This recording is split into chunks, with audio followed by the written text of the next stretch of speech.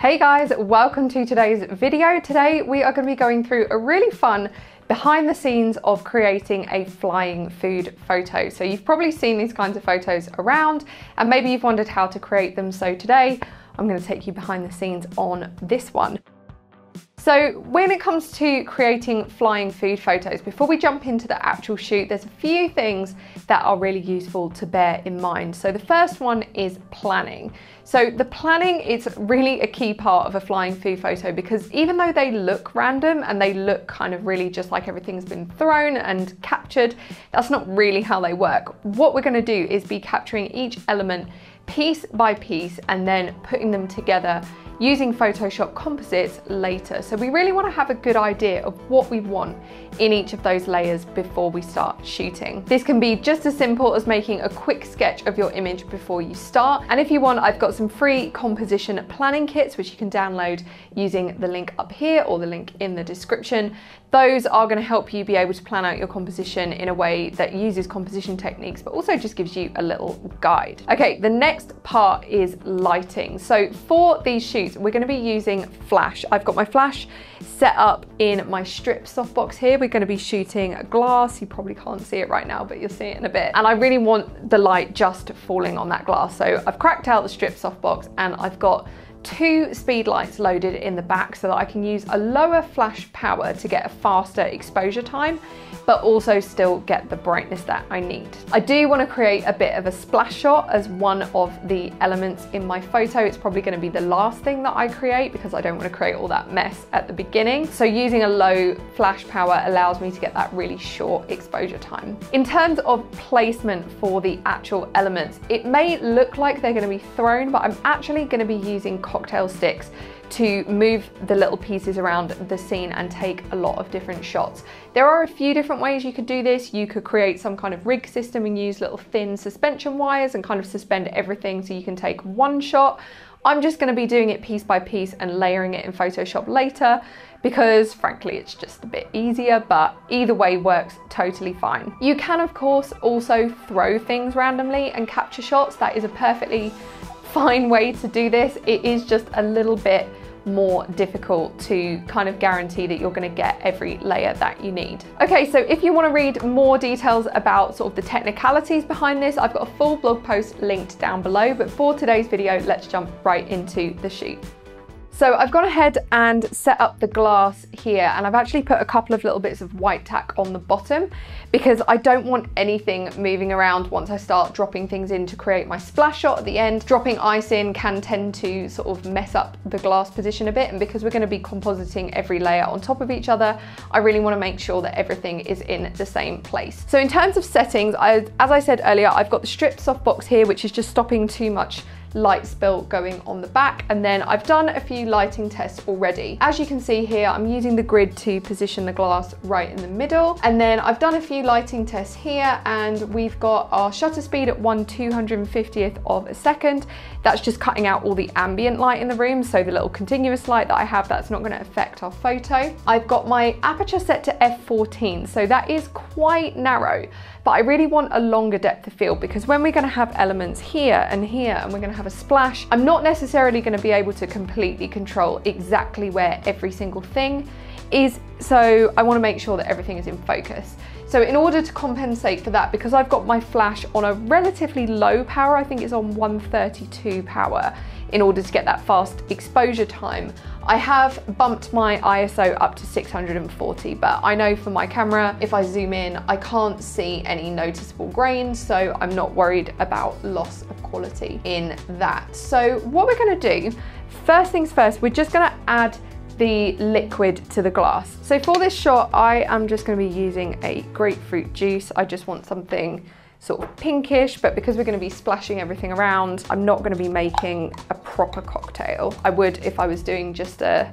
normal sort of still shot, but for this kind of thing, you definitely don't want to be sort of splashing around too much expensive liquid. So I'm just going to go ahead and fill that.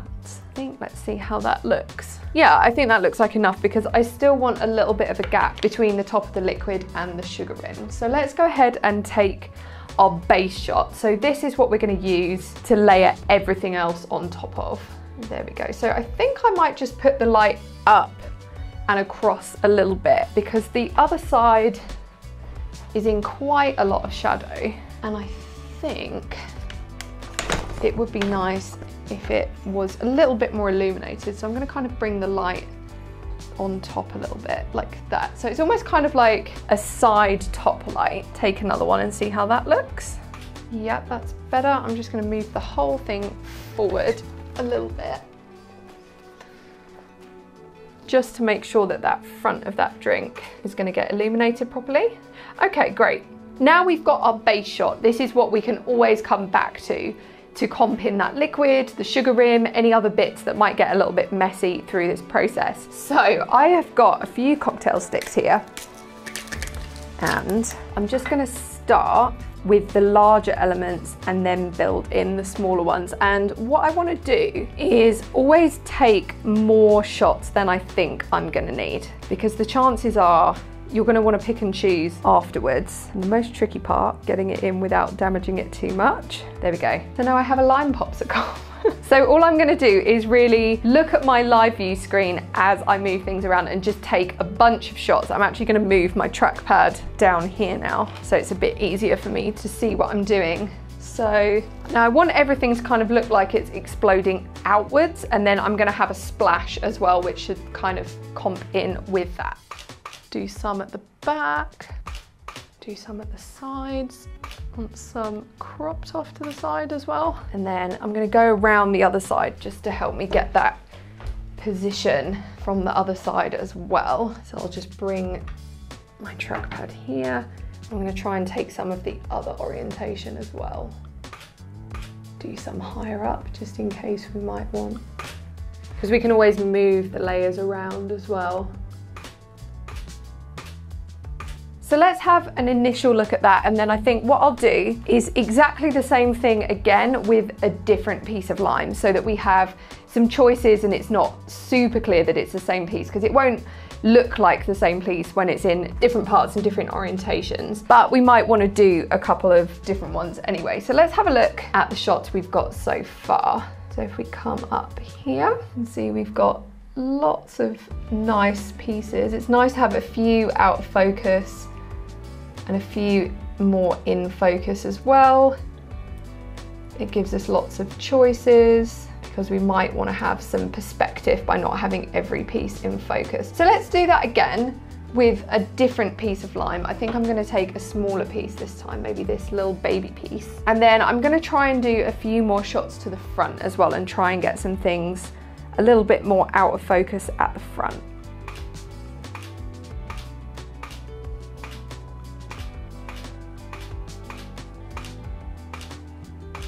Get some close to the liquid as well. We have some choices. There we go. Okay, so let's just have another little check of those ones. Okay, nice. So let's move on to the next ingredient, and this is going to be kind of the same thing over and over and over until you've done this with all of the different elements that you want, and then we're going to finish with our splash. So probably going to speed this up so you don't have to watch me doing the same thing over and over again, but just keep going until you've got every shot you want.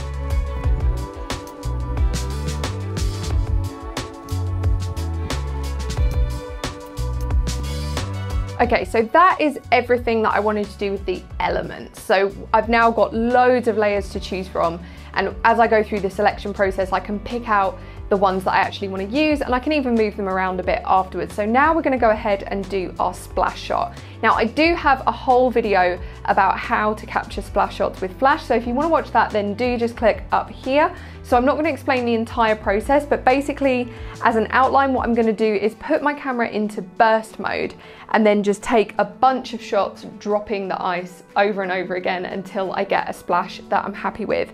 So the reason that I did this last is so that we didn't create all that mess in the first place, and we've got a nice clean base shot. So I'm going to go ahead, grab a piece of my acrylic ice and get splashing.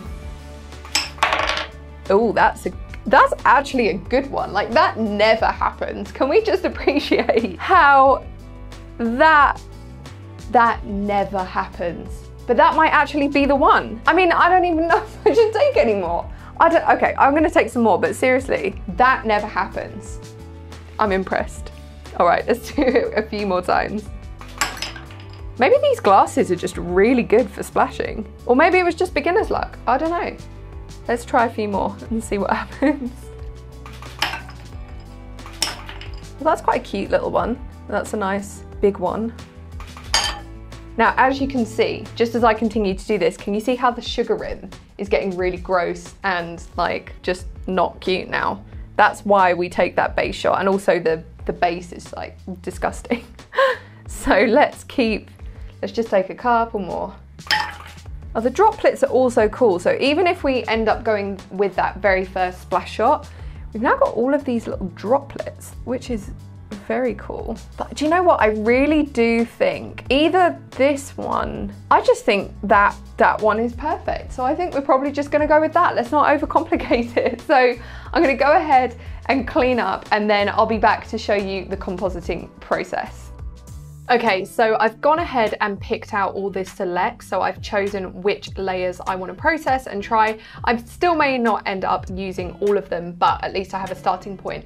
So the first thing that I did was import them all into a collection in Lightroom and do the bulk of my color edit. So you can see I've already gone through and applied all of the changes to the files, and then I've exported them all as TIFFs. So what we can do now is go ahead and open Photoshop. Okay, so once we've opened Photoshop, we're gonna do File, Scripts, Load Files into Stack, and this is gonna allow us to load all of those images together, each as a layer. So let's just go find those. So I'm gonna go and open all of them, sort by name, hit OK, and let it do its thing and import those. Okay, so as you can see, now we've got each image loaded into its own layer. So I'm not gonna go through and show you in detail how to do this because I have another video all about creating composites in Photoshop, which I'll link up here. But what we're gonna do is basically create a layer mask for each layer and then just mask in the bit that we want. So let's go ahead and just do it for one so I can show you. So we're gonna go to Layer Mask, Hide All, and then I'm gonna select my brush tool and make sure that I have white selected so that I can paint in what I want, and then we're gonna start painting in that lime. So there we go. And then what we're gonna do is zoom right in. Ooh, maybe not quite that far. And then we're gonna make our brush completely hard and a lot smaller. And I'm gonna switch the color to black so that I can erase what I don't want. So then I can take out all those little bits of cocktail stick that I don't want to see. There we go. So now all we have from that layer is the little piece of lime that we want. So I'm going to go ahead and do this for all of the layers and then select the bits that I want, and I'll see you back in a moment.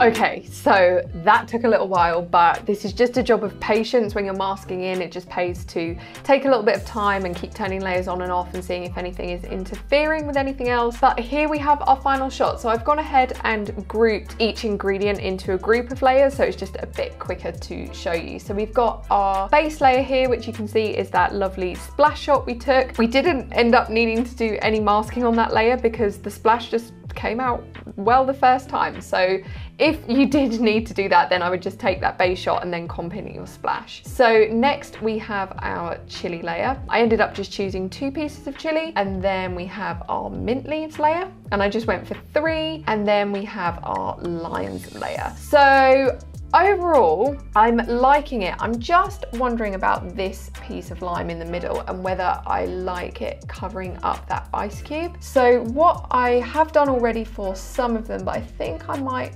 do for a couple, I just need to find which layer. There we go, it's that one. So if we just select that and select our move tool, I might just move it around a bit and see what it looks like at different points. In the middle, I think that's better. There we go. So now it kind of looks like everything is sort of coming out of the glass, but we can still see that really nice ice cube with the splash shot. There we go. That's how a really simple way to create a flying food photo. It does take time, a bit of patience and a bit of practice, but it is a really fun thing to try. So if you like this video, hit the thumbs up button, subscribe if you're not already, and I will see you in the next one.